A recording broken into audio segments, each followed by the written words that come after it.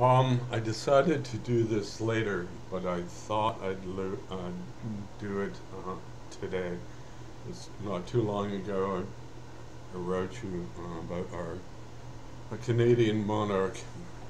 This is different. I had mentioned this to you before. It is both fiction and non-fiction. Um, it's a very small stage play. The title is one word. It's F apostrophe K question mark. There are questions at the end of it, and you have to ask them a bit. I'm gonna get up and close the window. 1 second.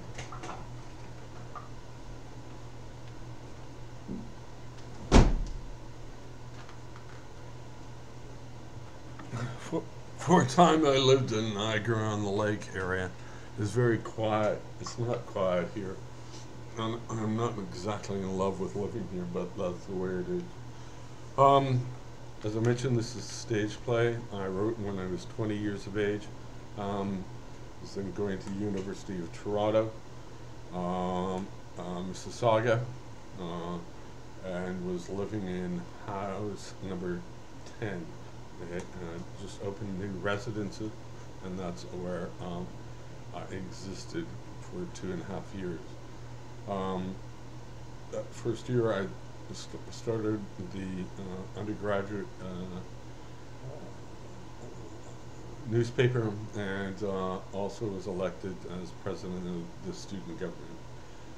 This is after my mother had died from a brain hemorrhage.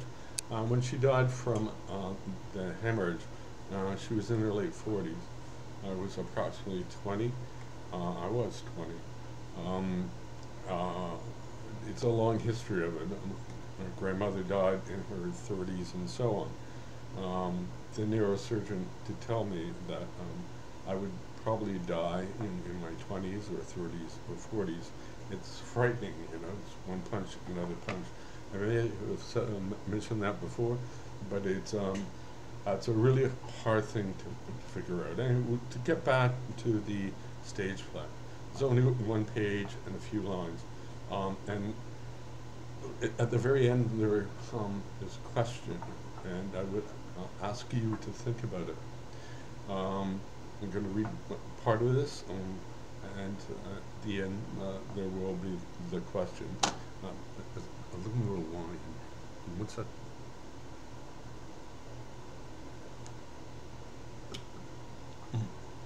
Wine is so delicious. Begins contact information, 1975. It's the year I was 20 at University of Toronto.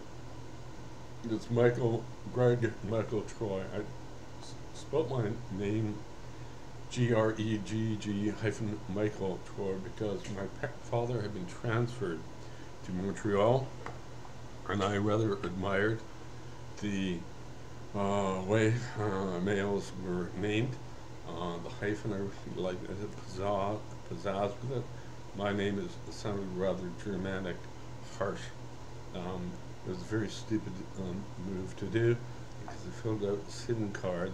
I got it back as double G Michael Troy. I had to go through a lot of procedure, like British Columbia birth certificate and so on, to get my real name back established.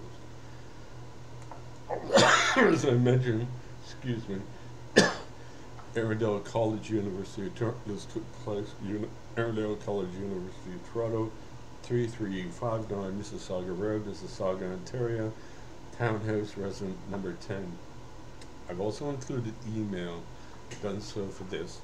If there are any problems, they can email me. It's gregory.millertroy@yahoo.com. The title is, as you know, is F apostrophe K question mark. A fictional stage play in one word act by Gregg-Michael Troy. Cast of fictional characters.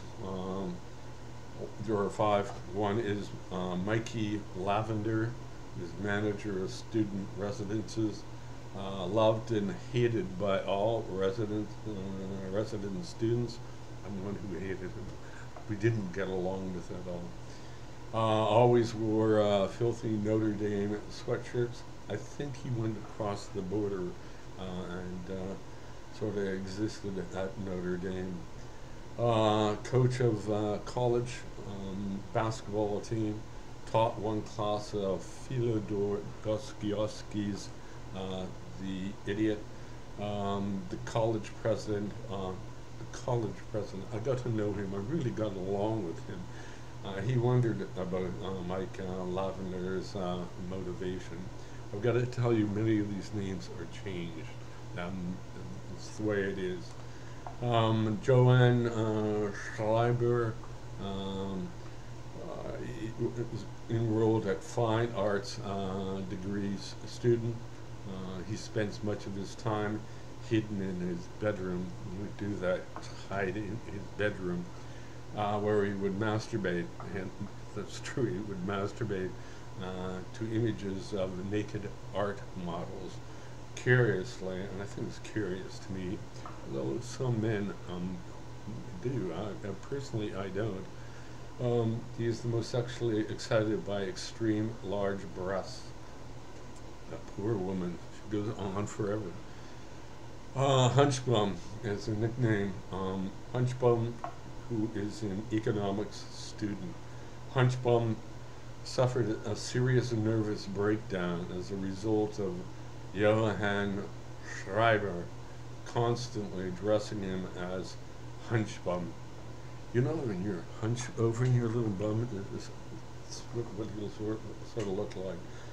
Hunchbum's father hired top-notch lawyers, but to no avail. Hunchbum is now in his room packing his clothes so his father can take him away from campus. We do that to a lot at that ignorant sort of age, do callous, horrible things. And I think what it's calling Hunchbum, I may have had a contribution to that. Is rather sad. The villain is really simple. Just one second. The real villain. When I was elected, it was a political system that was so bizarre. When I won the election, I had to take him, who was the opposite team, onto mine, and he invited himself into my townhouse, and there he was. I didn't even want to know him. It's hard to explain that, but I did not want him around. Anyway, his name, sort of fictitious, is Raimondo Weasel. He kind of was like a weasel. He was, I believe, studying social studies. Considered extremely narcissistic, of which he was. I mean, like around Trump. And equally arrogant, of which he was. He will not tolerate anything he doesn't morally accept. I really hate people who do that. They are just really highly irritating people. He doesn't morally accept. Behind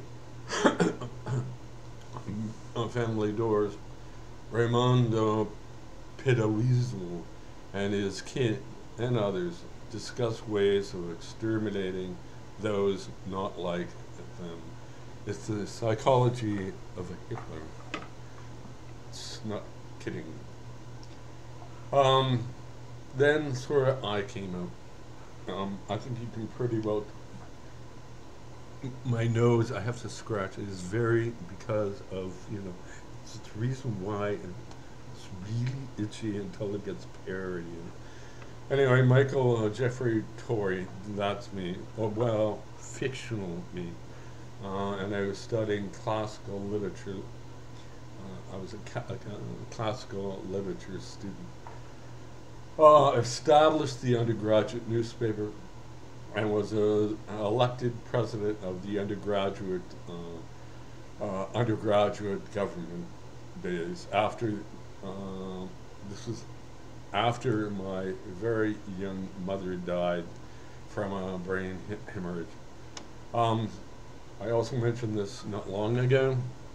This is when her neurosurgeon quietly informed Michael Jeffrey Torrey that he would die like his mother. It really is an ugly thing to realize that you're going to be all of this, and then within a short period, it's going to be like that.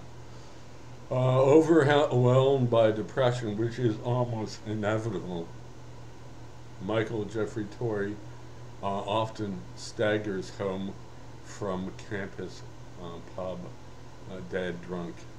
I'll have some wine, and no, I'm not drunk. I was then, though.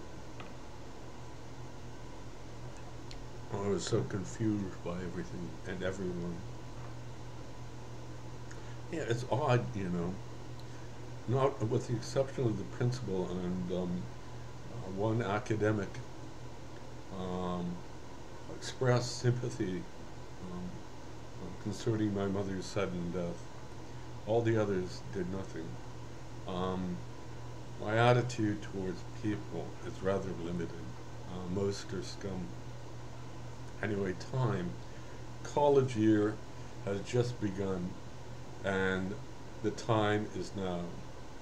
The synopsis, in short: vanity being 1, sexually obsessive 2, submissive is narcissistic 4, and the 5th is a serious depression. Each one are the 5 characters. Setting, 2nd floor of college resident townhouse. At Rise, Raymond Weasels is walking behind Michael Jeffrey Torrey. Michael Jeffrey Torrey,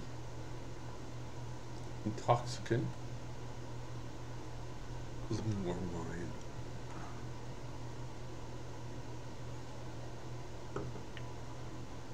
Glances back at Ramondo Weasels and points to his bedroom. And Michael Jeffrey Torrey asks one question, and one question is F apostrophe K question. Now, how do you think old Ramondo Weasels would react? Well, his body sort of went into a total physical seizure. It didn't last long. His testicles, I've got to say, his balls, shrunk to the size of electrons, and there isn't much smaller. This is how he interpreted things. He rushes into his bedroom, which he did, and slams the door shut. The audience can hear Hunchbum snapping his luggage shut and pacing as he waits for his father to whisk him away. Mikey Lavender, still wearing his soiled Notre Dame sweatshirt, while holding Fyodor Dostoevsky's The Inuit, the idiot, bursts through the townhouse front door. But he doesn't know why. In the back room, Johann Schreiber groans. You know, that finally reached their joy. It's absolutely, totally, and the entire world could hear him release himself with a sexual release. It ends with blackout underneath N. And then there is a question. And it kind of doesn't sound like much of a comedy. You really think it really does. It's a question. Did drunken Michael Jeffrey Torrey deliberately ask Ramondo Weasels for immediate sex, or sarcastically tell the annoying narcissist to move out of the townhouse and away from his life. Most people could figure that out, since I really disliked him. The copyright is C. 1975. 220 Pierre Elliott Trudeau Lane by gregg-michael Troy. Mississauga, Ontario. Communications by request. To me, this caused a lot of problems. One of many. He was just one of many. I would later, there were so many different characters. He was one of the minor ones. But knowing that he is, first of all, he hated gay people. I should say that that is obviously not in the play itself. He and his brother would refer to me as a faggot, and looked at me with total loathing. I do know if you do that when you behave like that, there's something wrong with you. There's something drastic and considerable problem. I would not hear anything from him, but apparently he had an opinion of me. One happened to be as a student newspaper, and the editor-in-chief showed me something that indicated he had responded back to the editor, that is, this Weasel had called him, said essentially that I'm illiterate. Now, if you look at my site, you'll see that I'm not actually stupid. If anyone is someone who hates. God knows, I would later hear that he was a psychotherapist. He actually, amazingly, earned a master's degree. How he got it is a mystery to me. Yeah, he should not have been out of elementary school, frankly. Worst of all, he ended up to be a psychotherapist over a boys' school. What hatred he would bring with him. What hatred is in him. He would also be planed up, I think, to Northwest Territory. How vulnerable those poor people are to characters like him. I bring all this up because there are a lot of people who hide behind themselves, present themselves as something that they are not, and they always have sort of knives behind their backs and ready to stab you, or perhaps it's in the back. So I've mentioned this story because it is with a character that really annoyed me that he was. So I'm letting you think over that question, and you think about it. So thank you for listening for this story.